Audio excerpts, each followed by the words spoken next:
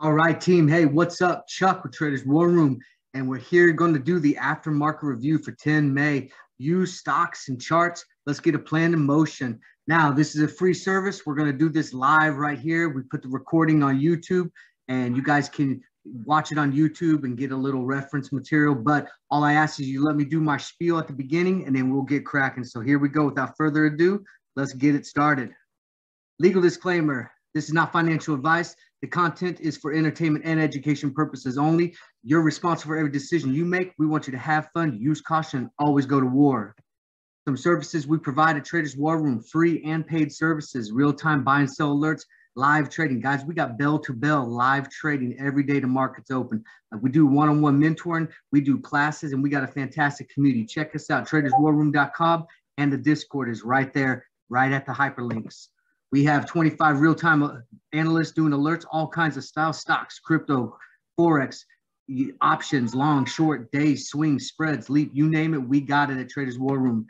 We also have a special going on right now, premium gold on Discord, 5-day trial with a gold membership. Come get some, try us out. If you like it, you stay. If not, you go back being a free member, man. We'd love to have you on the team regardless. We also got the next class coming up, 21 May. Mark your calendars.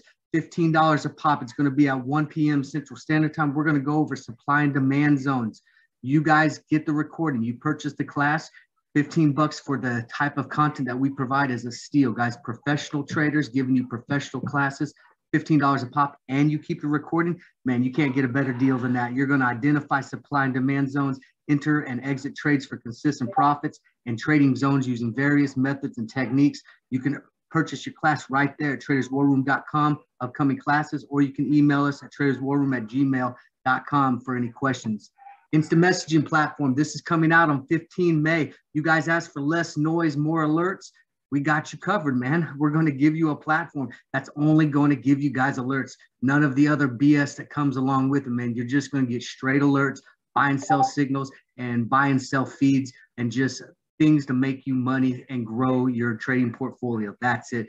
Check the website. We're going to be marketing this hard in the next few weeks. Bottom line, we're destroying the market no matter which direction it goes. We want you to be part of the team. Join us today. Quit wasting money that doesn't make money. Invest in yourself in 2022. Do it with Traders War Room. And with that said, are you ready?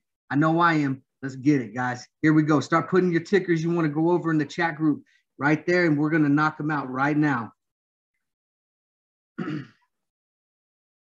We're going to start off with SPY because that's pretty much what everyone's into. Guys, consistency is what pays the bills around in the trading future, okay? We start out with a bird's eye view approach. Always got to look at the day first, okay? And as you see, what do we got right here? Ooh, look at that. We got like a little outside bar. So this is closing tight. So basically the meat and potatoes of where we traded here today was inside of the same thing. So we closed tight. That's sometimes a good indicator that we potentially hit a bottom and we could see a sharp reversal. Now, SPY, if it does reverse and we start to get back into the bullish type of market that we all love, SPY is going to take off and it's going to explode. Okay, so we need to be ready for that. Also, though, we need to understand that we did hit a new yearly low too. So we could have this what's like a megaphone, and I'm going to show you guys what I mean by this. Okay, if we get this could pull like some issues in. If we get this megaphone type of thing going on, and by that, I'm showing you what I mean, right? So what it's doing, right, is essentially we're making higher highs, but we're making higher lows too, right? Or excuse me, lower lows. And we're getting this megaphone thing. And what this symbolizes is that eventually we're going to get to a breaking point. And normally what's associated with this is kind of a melting point. We start to spike up high and then we drop off dramatic, okay? Catch people in that bull trap, okay? So just be cautious of this.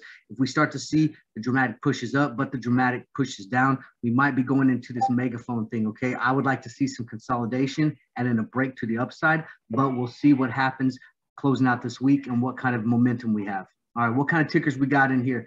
Disney, we only got one ticker, man. I got 13 people in here. Start putting your tickers in that chat group, people. Let's go, Disney. Let's get it. Here we go. Bird's eye view, right? We're looking at the daily. So Disney, we actually popped up a little bit nice, but we still closed inside of the previous ones, okay? So again, very similar to SPY, but the meat and potatoes of where we traded in actually traded higher. So I do like this continuation. I'd like to see Disney push back up. I could see it pushing up probably a slow trickle given the market conditions that we have, but I could see Disney over the next week or two pushing back up into 116s. You know, maybe if we get the volume and get some good news stories, maybe of the 119, 120, but that's pushing a little bit. But 115, 116s with some volume and some good catalysts, I could definitely see that happen. 112 is probably more realistic, so just be cautious. Right now, though, Disney, perfect for share accumulation. If you guys ever wanted to own a piece of Disney and hold it for years, this is the time to buy in because it's not going to be this low for very long. I promise you that. It might even go a little bit lower if we go into a true recession, but anything short of recession, man, it's just going to start hitting the floor here and then go up from here. So we're paying attention to it very close. Ross, what's the ticker for Ross? Ross ticker? Ross acquisition? Who's drawing on my screen? Michael Warren, you're drawing on my screen. All right, Ross. I don't know anything about Ross. Looks like it's consolidating hard. This is an acquisition corp, so they're a blank check company, kind of barcoding out. So I don't really know much about this. Looks like it's a SPAC because they're trying to keep it within that $9 and $10 range. So definitely pay attention for it. And if you start to see the mergers and the news of it, these things can fly. But right now, SPACs are considered speculative, so they're definitely not getting any type of longevity on them. Tesla. Yeah, we talked about Tesla. Tesla just had a recall, guys, come out, okay, on some of their vehicles. So we're definitely paying attention to them. Bird's eye view approach. Tesla's low. Now, Tesla is a fantastic stock to just trade. It's a day trader's dream, guys. Any stock that pushes $50 to $100 in a trading session, there's money to be made both ways, okay? Now, we came off of the shelf, and then we dumped down, right? We're kind of consolidating right here. I would like to have had an inside bar here, but we're not getting the inside bar. We came down a little bit lower than the previous session. So what does that tell me? It tells me that we're probably going to have some triggers. So if I were a betting man, this is how I would play Tesla. I would put a high trigger of 842, right? And I would think if we close above that on a 5-minute chart, 842, we could go with calls. I would put a lower trigger at like 786. If we closed below on a 5-minute chart below 789, 789, I would go with some puts. And usually you can get a two-leg strategy. What do I mean by two-leg strategy? Well, I'll show you right here, okay? Getting your put up here, two-leg strategy. Down and consolidate, that's one leg. Down and consolidate, that's two leg. Usually on the run, you can get a two-leg strategy. Down one, down two, you're out. That's what it needs to be, okay? Being a volatile stock like Tesla, as soon as you hit these two-leg strategies, things going to reverse on you more often than not. So just be cautious, okay? All right, what we got next? NVDA. Okay, NVDA. All right, NVDA, we're definitely, guys, we're getting beat up on NVDA, but look at what we got here, okay? We got majority of the trading in inside bar right here, okay? So we got the top and the bottom. We like NVDA, okay? This is tight consolidation. This is tight closing. Look at the majority of the trading action going in. Now yesterday was 64 million, right? Today, 76 million. And look at the majority of where the price action was at. It was like within a dollar, okay? Within a dollar was the majority of the price action. So very tight closing. I think we've probably found a bottom with NVDA, and we should be looking for signs for the reversal. This is probably a good time to share accumulation, dollar cost average if you have shares, and definitely try to get in and get your trades in. Hang on, we got a hand raised. I got you. One moment. Ian, go ahead and ask your question. Can you repeat what you said on Tesla? On Tesla? Yeah. Yep. One moment. I'll do Tesla here in just a second. Thank you.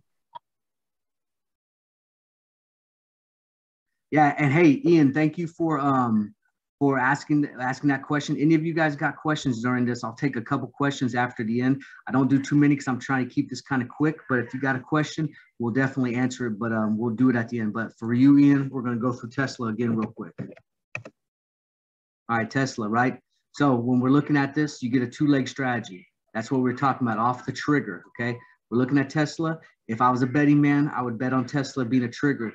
838, something like this. Basically, we're going at the meat and potatoes of the previous day, and we're calling that our high trigger point, right? Anything above that, we on closing on a 5-minute chart or better, 5-minute, 10-minute, 15-minute or better, we'll be thinking about calls, boom, to the upside. Down here, we go to the low point, right, of the meat and potatoes, 786, something like that. If we close below that on a 5-minute, 10-minute, 15-minute chart, something like that, we close below that, we're going puts to the downside. Usually with Tesla, you get a 2-leg strategy. So we get in at the, say the put, right? We hit our trigger at the put, 2-leg strategy. Down 1, consolidate. Down 2, consolidate, we're out. All right, that's the way you play triggers, okay? Because otherwise, if you do more than 2-leg strategy, you're being greedy, and it's always going, Murphy's going to come and bite you, and it's going to reverse on you, and you're going to lose all your money, okay? So 2-leg strategy and get out. You got to be able to watch the stock, play the stock and watch it, all right? All right, where are we at? NVDA, we just did that. Lucid.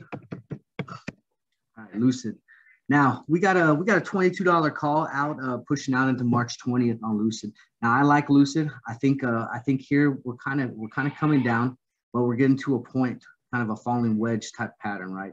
We're getting to a point where we're starting to pick up some steam, pick up some volume, pick up some steam, and we're starting to make some difference moves. Okay. Now we did go lower, obviously.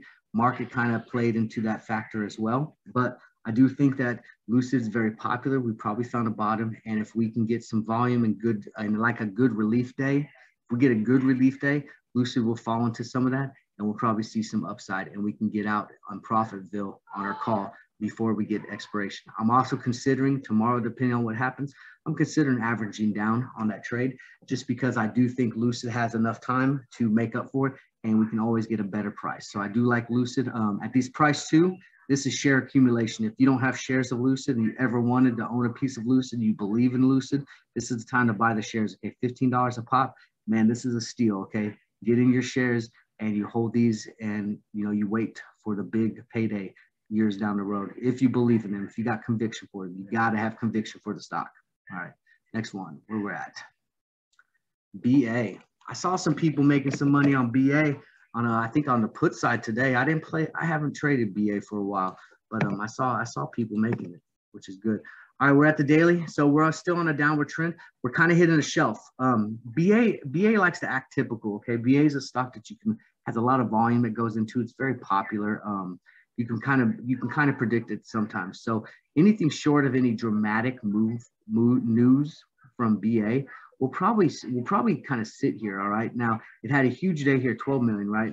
11 million, but there was a huge price action. Look at this price action, 145 to like 133. So you had like a $12 movement. Today, you only, 136 to, about 132, $4 movement. Okay. Means people think that this, enough's enough. Okay. It's at a bottom, it's at a shelf. All right. We'll see what happens. But if we get another day that closes tight like this, that's probably a good time that we can think about going long on this, pushing the contract out in options 2 weeks, 2 weeks to a month, going at the money, in the money, preferably as much as your portfolio can hold.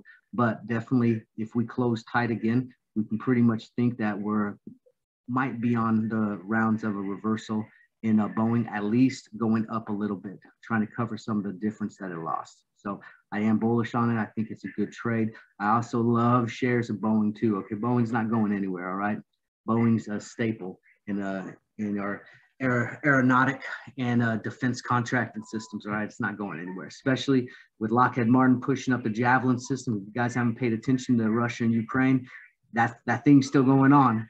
And our defense contractors are getting spun up and money's flowing into them. So we need to pay attention to that. All right, here we go. Where are we at? Roast.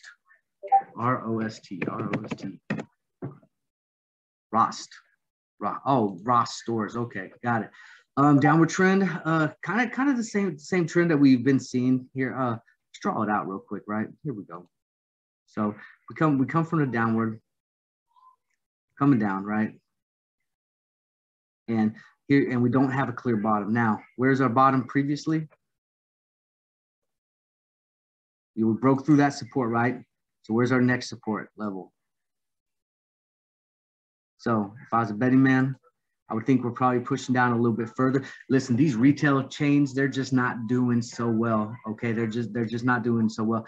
People aren't buying as much things right now. Money's tight. these people, they're just not doing well. You're going to have some of the stores doing okay. You know, Amazon is still, you know, people are still buying from Amazon. Walmart, people are buying from Walmart. But what they're looking for is they're looking for one-stop shops where they can get cheap clothes, cheap food, cheap toys, cheap electronics, cheap things. Okay, Ross is just a one-trick pony, and so they're going to suffer a little bit as inflation rises, because so will their costs as well. So I definitely think it's coming down. I think it would be a good idea to go puts, and I would not be getting shares unless I was shorting the stock currently at this time.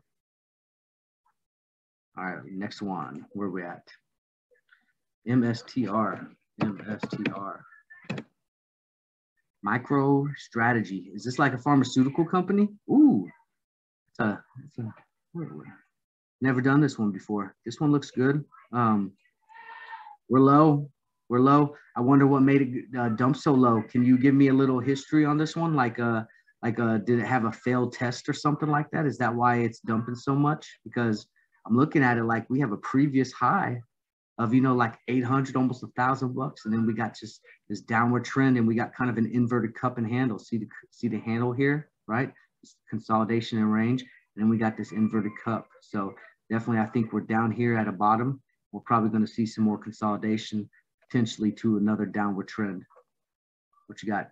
Bitcoin on balance, it's down. Okay, so this Bitcoin on balance sheet. Okay, so is that what MicroStrategy is? It's a Bitcoin thing. Well, then that would make sense on why this is down. If Bitcoin's down, this is going to go down. I was just going off of micro, thinking it was a pharmaceutical company. All right, where are we at? AMD. AMD is going to look very similar to NVDA, guys. So just understand that AMD is a little bit, actually is more popular than NVDA right now. NVDA is in more ETFs and more retirement portfolios and stuff like that. But AMD is getting a lot of steam. I think we come back down to this previous level here. I think it doesn't like this level, but I think we try to jump. We had what's called an evening star here, right? So we got our evening star right there. And usually when you get the evening star, the very next day it did exactly what it did. It's classic. So consolidated, hit the bottom, popped up, evening star, and then came back down. We're probably going back down to test this 84, 85 to be safe. Test this area. If we can hold that support, which we probably will, because AMD is extremely popular. A lot of people think this is enough. Enough's enough right here, given the potential with the chips and stuff. We'll probably shoot back up from there, but it's definitely looked like we're cooling down a little bit to the downside.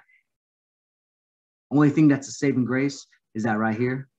Yesterday was a huge movement, 92.83, 86.35. Today, again, trading within dollars and pennies, 89, 88. So definitely closed tight, but it still had some wicking out to the upside. So we'll be paying attention to this. And we got a little bit of an inside bar, guys, a little bit, barely an inside bar. So inside bars, we like inside bars. This gives us trigger points.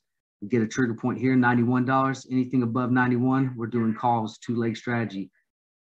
Anything below 85.50, we're doing puts, two-leg strategy. So those are your trigger points for AMD if you guys want to take trades on those. All right, next one. Here we go. All right, we got a couple more. We got EVTL. Vertical aerospace. Got the aerospace. Hey, look, aerospace is doing just like just kind of like what Boeing did. All right. So this is one of those stocks that looks like it's, how's it looked in the past?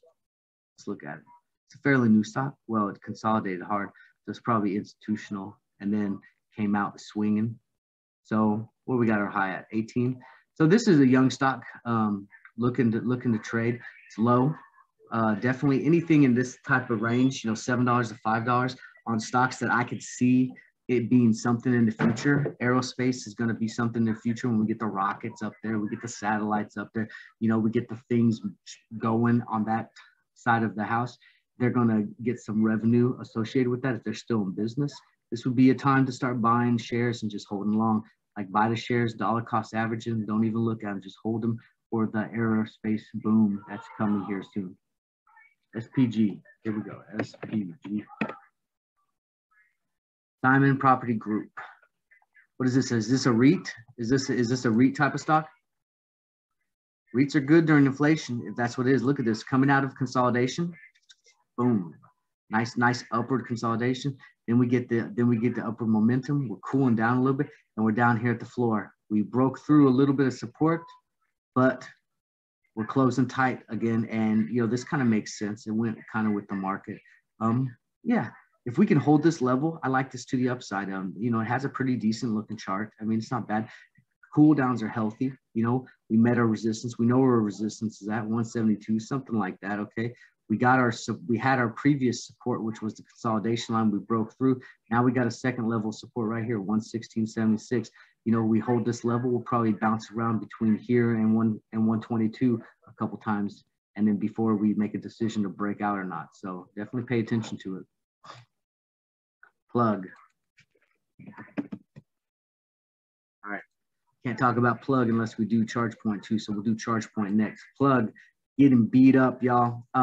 It's speculative in nature, okay? A lot of people listen until we start getting the influx from the what is that called? The bill that the president's administration wants to pass, the infrastructure bill, and we start to really ramp up the EV boom so that we start to get the charging stations, the electrical grids, and all these type of things. These stocks are just speculative in nature, okay? People are not going to go for them like they were back when they had pandemic money and all that stuff that we were getting from the presidents and the federal government, okay? They're just not going for them, all right? And they're just losing money. They're speculative. They're not going long on these until the money starts flowing into this particular industry and that boom happens. And that won't happen until inflation is under control. So expect some more downward pressure in these names. It'll be more trickling effect. It won't be as dramatic as you saw here, but it'll be more trickling effect. And you'll have relief days, but ultimately it's going to fluctuate between, I would say probably, 23, 15, maybe even a little bit lower. So here's the next bottom on it. Looking at right here, about $12, $11. It's probably where we're headed down to eventually.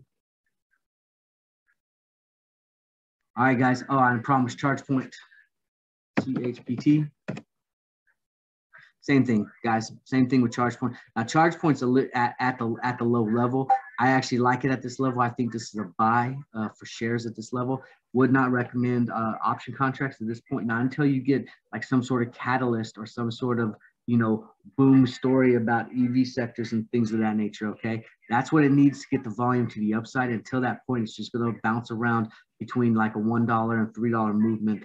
And I think it's too risky to play options about playing shares.